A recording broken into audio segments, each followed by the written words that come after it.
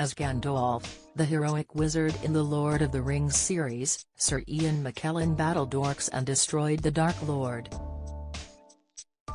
But it seems the actor is far better at delivering lines than tackling the ones on his face. The 84-year-old told how he was tired of seeing the rings round his eyes and saggins in cheeks, but he recalled running out of a plastic surgeon's office in terror when he was told what would happen during a facelift. Sir Ian said, "My face looks older than it did 40 years ago. So what? I wouldn't consider surgery.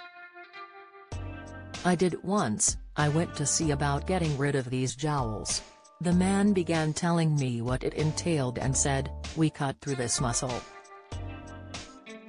I was out of there like a shot." Millions of fans have watched Sir Ian in the Lord of the Rings trilogy, X-Men movies and on stage, where he has won 6 Olivier Awards.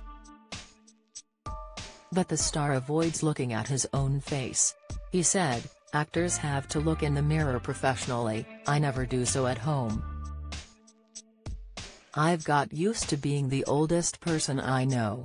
The Burnley-born actor, who co-owns a pub, also revealed his East London home already has a lift for when my knee's given and space for a live-in carer.